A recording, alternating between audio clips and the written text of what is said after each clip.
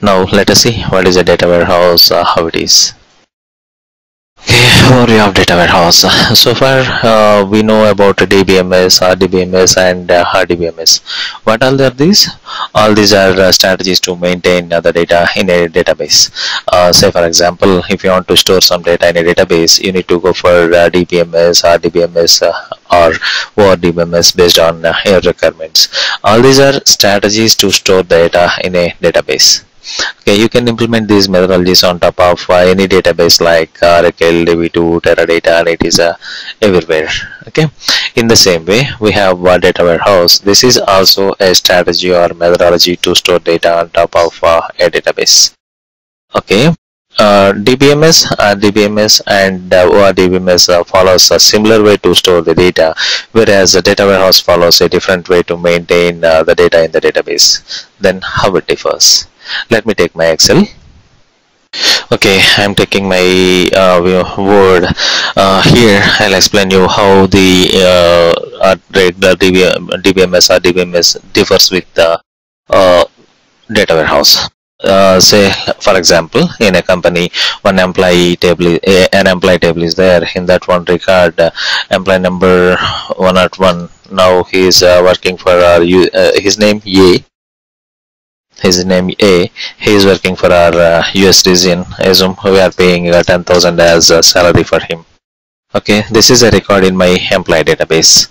After some time or after some years, we shifted him into our UK branch, and the salary increased by 5,000. Then how this record is going to change, or what is the skill statement we're gonna issue here?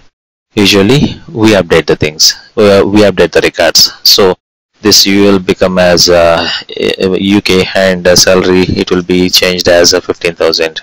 Okay, like this updation that is there in our regular methodologies like DBMS or DBMS. Whereas in data warehouse, no, don't update any records. Keep the record as it is.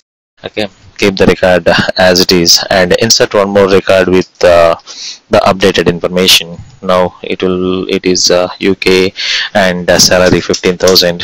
Okay, after some time, some years, shifted him into our Australia branch, and now salary 20,000. And now he is working for our Japan region. Assume salary 25,000. Like this, we are not updating anything or not deleting anything in the data warehouse. Keep on insert, keep on insert, keep on insert new records with the updated information.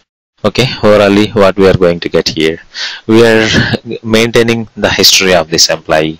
Why we need to maintain history like this? See, if I want to do some analysis, okay, if we update the records at the final, this is only the record which is going to be there in our database. So if we want to do analysis, it is not possible. That is the reason in data warehouse we are not updating any records, we are not deleting any records. Orally we are maintaining the history for analysis. If I maintain the history like this, if I want to do analysis like how much I am spending more on his salary, now I can say initially paid at 10,000 and now we are paying 25,000, means I can say I am spending 15,000 more on his salary.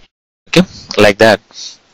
The main purpose of data warehouse is maintaining history like this for analysis. Of course, you may ask where is the primary key here. Of course, we use surrogate IDs and everything that we will discuss in detail in the later classes. Okay, orally the main purpose of data warehouse is maintaining like this for analysis. Okay, now I think you understand what is a data warehouse. The main concept of data warehouse is maintaining history for analysis. Okay, this DWH data warehouse also we can implement this on top of any database like Oracle, Teradata, and it is a DB2, whatever it may be. But the product what we're gonna use for data warehouse, it should provide bulk data support and multi-processing capabilities are there. Should be there. That is why nowadays we